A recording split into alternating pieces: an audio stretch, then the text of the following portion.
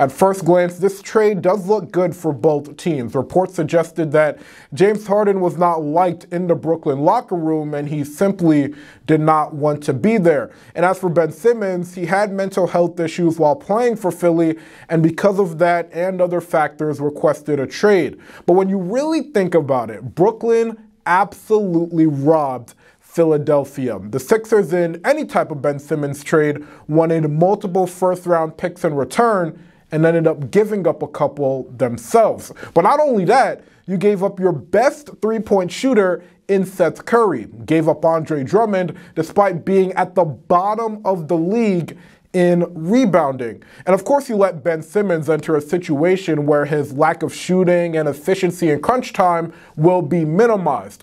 Ben Simmons' game flourishes best when he can facilitate and create for a team that not only has players that can put the ball in the hoop at an efficient rate, but can get it done behind the arc too. And what better situation to do that in than with Kevin Durant, Kyrie Irving, Seth Curry, Patty Mills, and Joe Harris when he gets healthy. Come on, guys.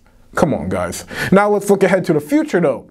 Are we sure that a duo with James Harden and Joel Embiid is good enough to win a championship? Because right now, the Sixers are not better than Milwaukee, with the way Giannis is looking like both an MVP and Defensive Player of the Year candidate. Would it be the first time he did that?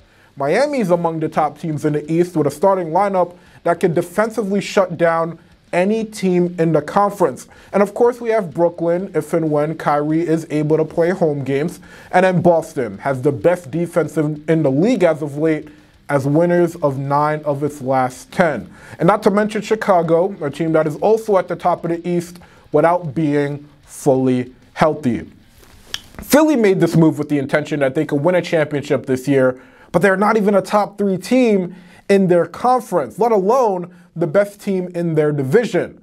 But the final thing I'll say about this, though, James Harden is eligible for a $223 million extension that would, according to ESPN's Bobby Marks, have him making $62 million at age 38. And believe me when I say, that alone makes me think that Brooklyn won this trade, because Philly would be giving Harden the worst contract in NBA history.